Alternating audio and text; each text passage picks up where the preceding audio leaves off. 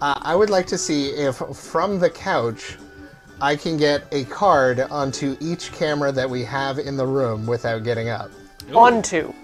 Well, not like landing on top of it, but so that it would be visible on that shot. What are you, Ricky Jay? I think including the green screen? You don't know who Ricky Jay is? Including the green screen, including the document cam, including engineering. Like, I want to try all of them. Ricky Jay was the greatest card tosser of all time. Two caveats. Yes.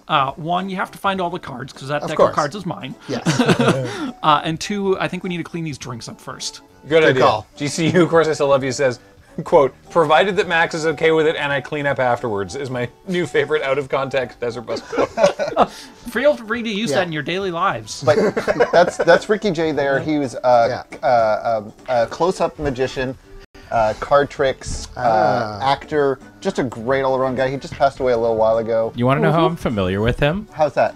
There is a very, very popular I'm just gonna start taking these out. video that was uploaded of him doing a bunch of like close sleight of hand Yep. stuff. Why are you?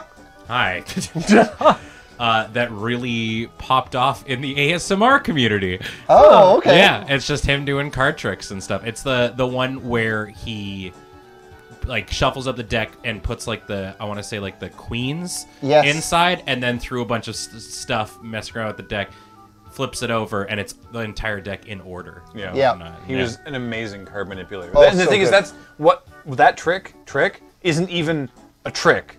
It's like mathematically, he just knows how to rearrange a deck of cards. It's wild. Also, yes, Plus very dexterous. Yeah, as many people in chat were pointing out, he was indeed a Bond villain. He was one of the henchmen in Tomorrow Never Dies. And they included, originally, they had a subplot thing that he could throw cards as like his henchman thing. Oh yeah. And then they ended up removing it in the edit. Oh, too bad. Master, bring that He also has. All right. It's worth I looking was up. under the impression people were going to help me.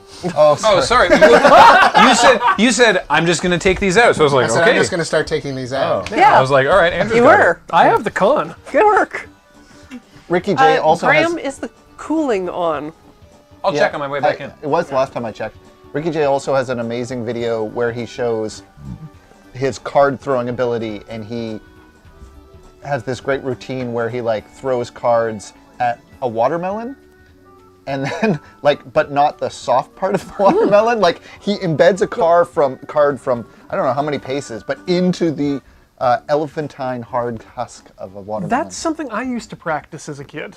Back down in my basement, I would hang up a sheet of paper. Oh, and try and cut through the paper? No, not try to. Practice cutting through it, Nice. because that was quite easy. There's a picture of his watermelon. What you don't do is do that in such a way that someone can walk down the stairs behind where you're throwing to and just about get cut on the face. Ricky Jay was also, I think, the narrator for The Brothers Bloom? Really? I believe so. He was in a lot of movies. He's great. You should look up his YouTube videos and watch his movies.